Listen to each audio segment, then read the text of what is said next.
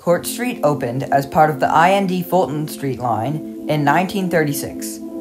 It was built as a terminal for local trains which would not continue to Manhattan. Trains were to stop at Hoyt-Schermerhorn on the local track, then continue to the crossover and terminate at Court Street on one of the two tracks, before proceeding on the opposite track back to Hoyt-Schermerhorn. The service that was intended to serve the station was the Double H, which would run local from Court Street to Euclid Ave.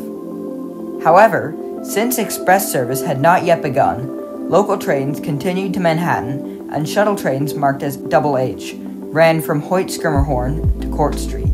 Due to the numerous nearby stations and the transfer required at Hoyt-Schermerhorn, the shuttle had very low ridership, and Court Street, as well as the Hoyt-Schermerhorn outer tracks and platforms, was abandoned in 1946.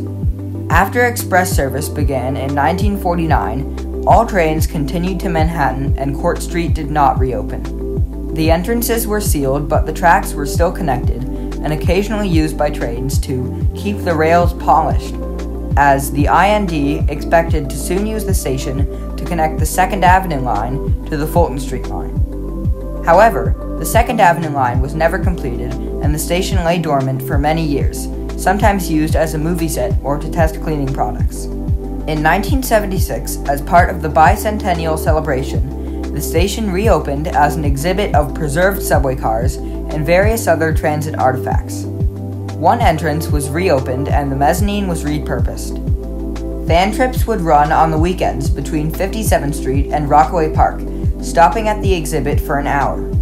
The exhibit was planned to close after just a few months, but it was so popular that it remained open longer than expected.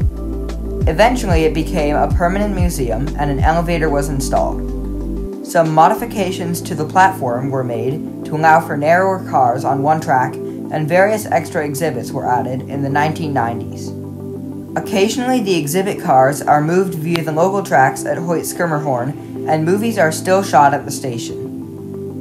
The New York Transit Museum is still open to this day for transit fans of all ages and is a great place to begin learning about the extensive history of the New York City Rapid Transit System. Thanks for watching, and I'll see you next time. Bye!